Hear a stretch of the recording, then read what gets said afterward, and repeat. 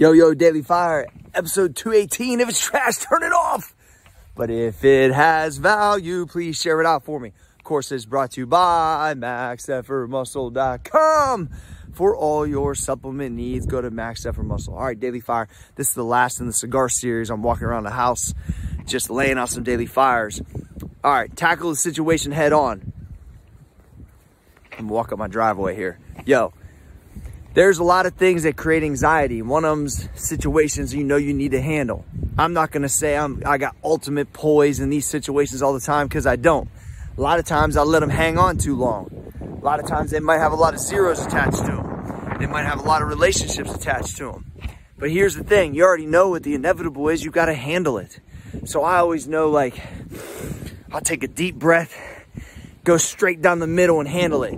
Not on some, like, I've heard Nipsey talk about this, not on some like super tough guy shit, because that's not what it is. But it's just like on some man shit, you just gotta handle it. On some person shit, really, you just gotta handle the situation. You know it's gonna be handled. You know it's bothering the crap out of you. You know it's holding you back. That's the thing.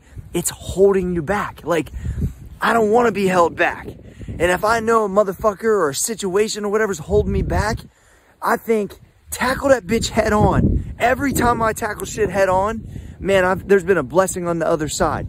Oh, it's windy. I'm gonna go this way. Oh, I don't know. It's gonna mess up the audio, but I'm tackling it head on right now. So that's the thing, is like, you know you gotta handle it.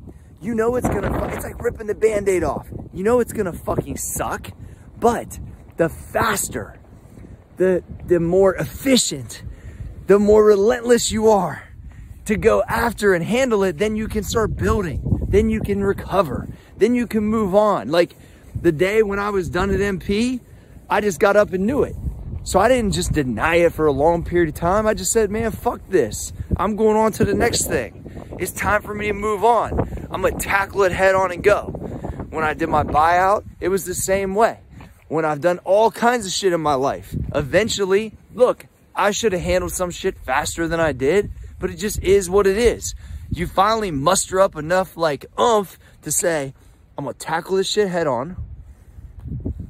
I'm gonna handle it, and then I'm gonna keep it moving. Because usually, especially when it's like an uncomfortable, maybe bad situation, you gotta get through that shit so you can build on the flip side. And so that blessing is gonna be there, so you can have no restraints and no fucking, you ain't got like the ball and chain hanging behind you. You can just keep it moving.